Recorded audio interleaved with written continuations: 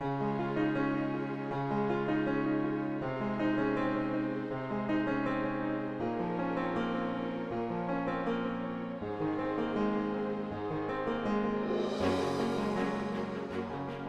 to the walkthrough on the album that I made using the Always and Forever collection from Simple Stories. Everything was used from the collection except for one hand. This was a knob from Graphic 45 that I had. We have had some open packages, and the flowers were cut from the dies, those new dies from Graphic 45, which I love because they emboss. I don't know if you can see that. And then the leaves, so it was perfect for this color setting. And then on the back, kind of close, so let me open this here. On the back are the chipboards that I used, Mr. and Mrs. And the Always and Forever from Simple Stories is in stock at countrycraftcreations.com. And then one of the chipboards on the back. I just thought that was adorable to put back there as they're heading off into the sunset. Anyway, the album I made is the cover 6.5 by 9.5. The pages are 6 by 9.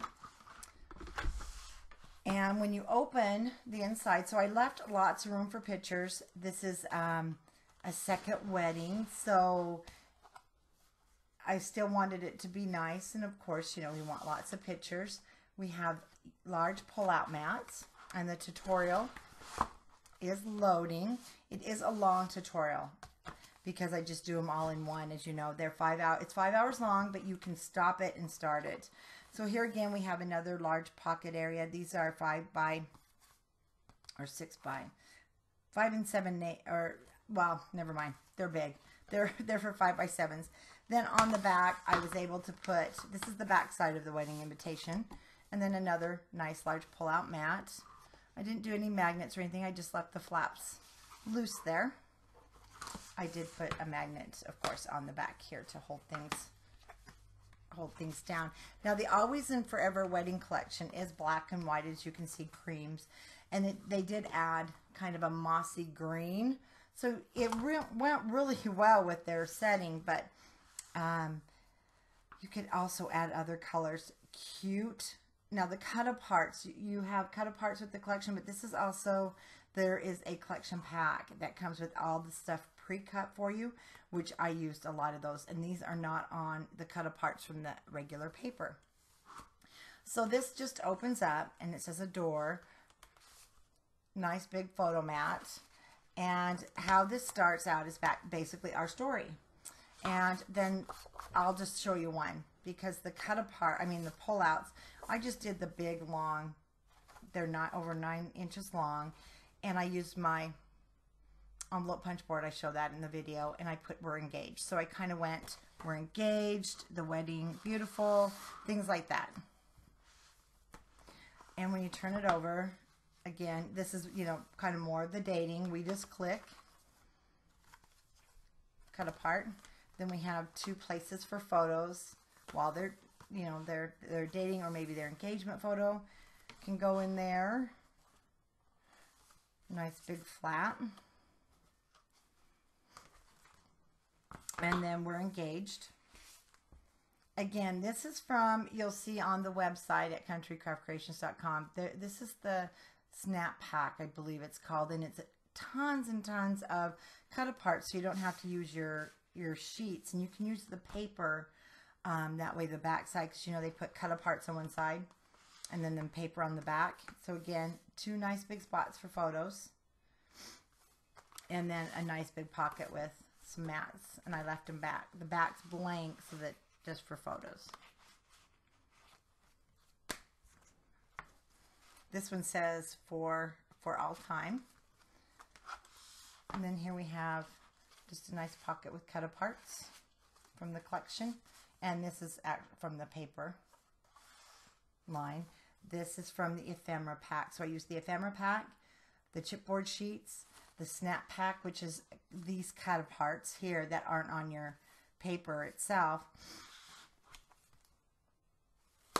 And then depending on the paper, I'm sorry, I did not keep track, but I know I used a collection pack, and then I have extra of the green of this one and this one, because I wanted more papers than what was in the collection pack. So now we get to the bride, and here it says beautiful from the ephemera pack. And it opens, so plenty of room for the bride's pictures. And here comes the bride. Grandkids are coming home from school, so you might hear some noise. Then here we have two waterfalls, groomsmen and bridesmaids. And I just duplicated them on each side. And then the wallet pictures can go, except for, there we go, catch up. And now we have the groom, tuxedo on the chipboard. It opens this way. Some of the cut aparts that are in here. He asked, she said yes. And then it opens this way. So if she wants groomsmen, the guys' pictures can all go right there. And here it says together. And all the bottoms of these are the same color. I just put that at the bottom. One reason is these are huge tags, so over 9 inches. Would have taken a lot of paper. Plus, they do get pretty heavy and you want more room for pictures.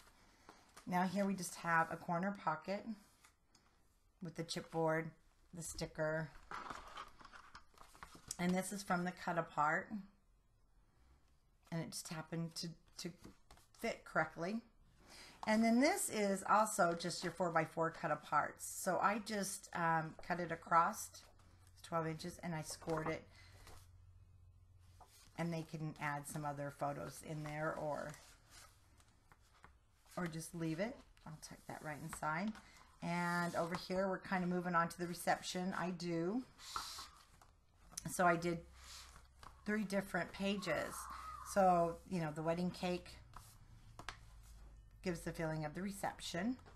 And then, of course, just married. And Mr. and Mrs. and the wedding day. To go behind the car. And this paper, you'll see when I'm doing the tutorial, I didn't do a lot of the decorating on. Well, I did some. It's busy. And there's already pictures, so I didn't feel the need to put a lot more embellishing on here. And she's not a real frilly. The wedding was very...